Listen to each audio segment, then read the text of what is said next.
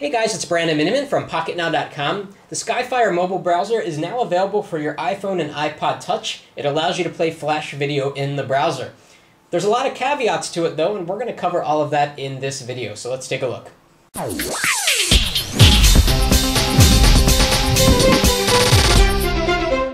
So starting off, Skyfire will cost you $2.99, although Skyfire calls this the early adopter discount, implying that the price is going to go up in the near future, maybe to $5 or so.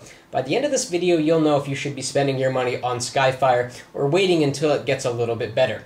So Skyfire's main claim to fame is that it can do Flash video. It can't do any other kind of Flash, so you can't play Flash games or interact with Flash sites that have any level of interactivity. It's video only, and we're going to talk about that in this video. So first, let's talk about how Skyfire fares as just a general purpose browser. Here we are on Pocketnow. I'm going to go to the main page. We're going to see how long it takes to load. I'm on a very fast Wi-Fi network here. Usually this page takes about 5 or 6 seconds to load in Safari. Let's see how it does in Skyfire.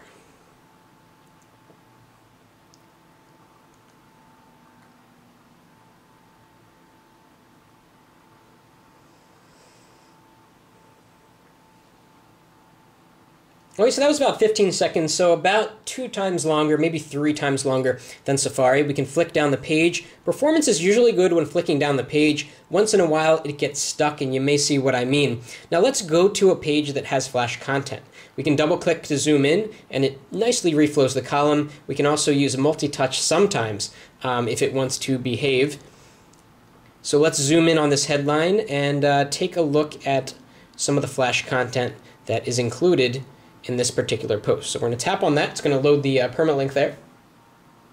Now let me talk about the buttons along the bottom while that's loading. So we have a button, plus button here, just like you get in Safari. You can add a bookmark, you can share it, use Facebook Quick View. This one over here is pretty cool. It's kind of like a related content tool. And if I tap on it, the button will intelligently look at terms on the page. And within this page, we had some content about the Droid 2. So it picked that out, and if we tap on Droid 2, it will take you to another page that will try to query the web, Twitter, and YouTube, and all kinds of places for information about this term. Kind of a cool way to get more information about something. So here we have a video of the Droid 2, some pictures of the Droid 2, some news. Swipe to the right to filter it out by videos or trends, tweets, or images. So just a cool feature if you want to find more information about a particular topic. So we're going to dial back here and see how the page has progressed.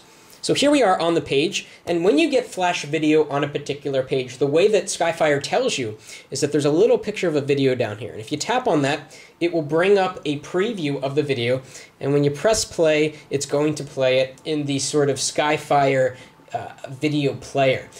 And we're going to cover video with another site, one that has more action, because this particular video doesn't have much action. So let's go to the tab management, and we're going to open up a new page. And the new page defaults to my.skyfire.com, which will show you some well-optimized sites that you should use when you're using Skyfire. So here, South Park Studios, which is a place where you can go to get all episodes of South Park, is optimized. So we can go into landscape, although sometimes it takes a good 3 or 4 seconds for Skyfire to respond.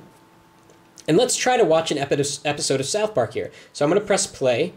Looks like I missed that. That's on a carousel. Zoom in. Go down to any old episode here. And let it load up. Now again, we see an hourglass down here, and it's going to turn into a video sign, implying that we can actually play some of the video on the page here. Still thinking.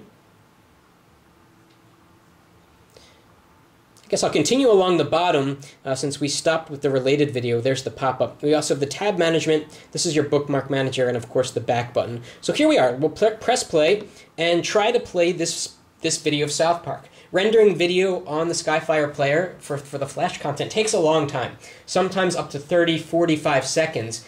In fact, sometimes I wish I would just stick to the Safari browser, because that uses the dedicated YouTube player. It takes you out of Safari, but it's still a lot faster than this is. So I'm gonna come back when this is ready to go, so you can get a sense for the video quality of this Flash player in Skyfire. Okay, and about 30 seconds later it says unable to play video. This has been happening all day with South Park Studio, so we're going to have to go to another site to show you what the video capability looks like. So again, we're going to open up my.skyfire.com and scroll down to one of these. Let's go to, say, MTV music videos. Those are flash-based, so we can presumably watch a music video here on the iPhone. So it's loading. And we've got some things going on. Let's try to find some music videos.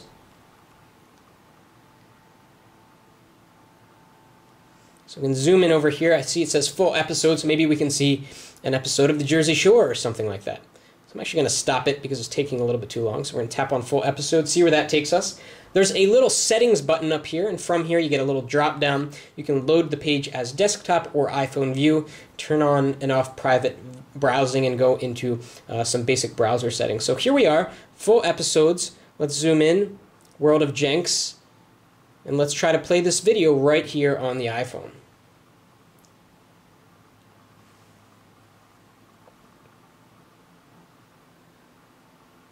So it says video requires latest flash player, and it looks like the little video icon is going to pop up because you get the hourglass, so that's good.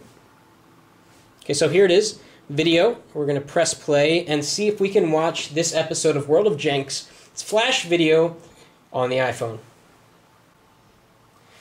And here's another instance of where the video is not playing. So it looks like we're not going to have good luck today in getting this to work, although this is probably indicative of sort of the beta-likeness of this program. It's not really ready for prime time. We'll give it one more attempt at another website. We'll go to abc.com, which has some video, of course.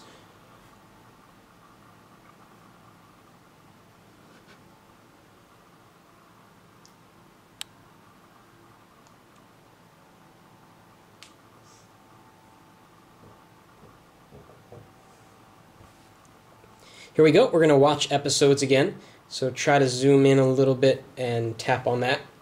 Let's see what we can do here.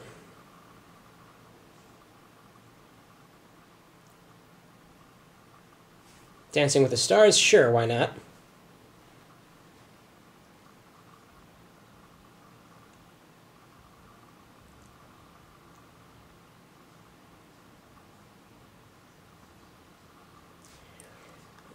All right, it says, back here it says download the free ABC player to watch the ABC shows on your iPad. I don't have an iPad here, so I want to actually dive into this video. Although usually when you see this screen, it means it's not going to play. So I'll cut back in a second and maybe it'll play, but probably not.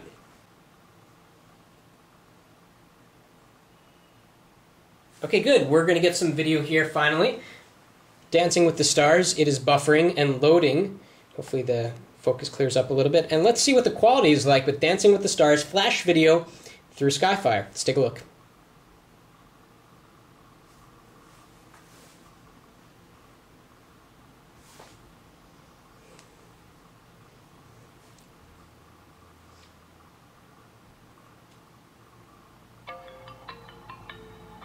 Episode is presented with limited commercials by North America's #1 rated ski resort, Whistler Blackcomb. Okay, so here is a commercial, which should give you a sense of the video quality.